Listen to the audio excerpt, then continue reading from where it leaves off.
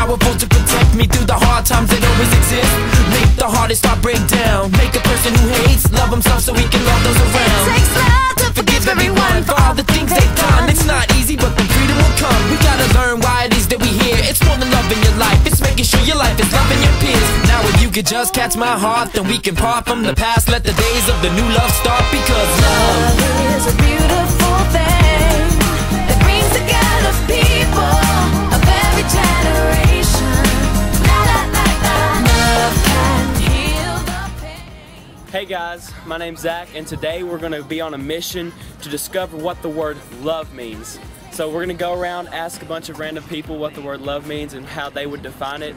So let's go and let's see what we find. When I think of love, I think of my daughter.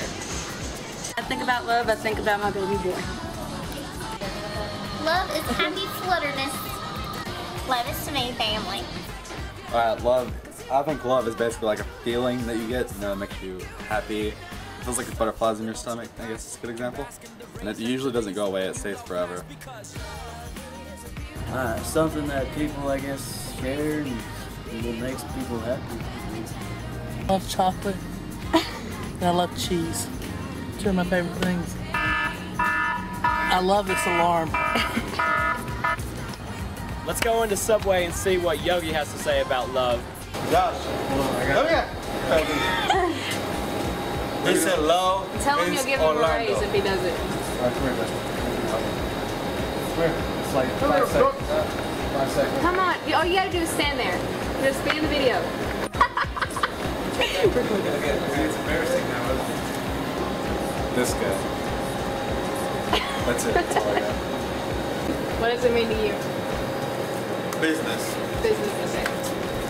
Love is Subway. And if it's so, group one will be the first to say. Now we lighting up this torch and running in love's name. We searched around the globe and even looked to the stars. Tried to fill the void with money and nice cars. Took advice from songs in the top 10 charts and never realized that it starts in our heart. Because God is love. Is God. The Bible tells us that. God is love, so love is God. True love to me is Jesus Christ, personally. I think that His love is the only one that's really all sufficient. And if we want to love, we should love like Him.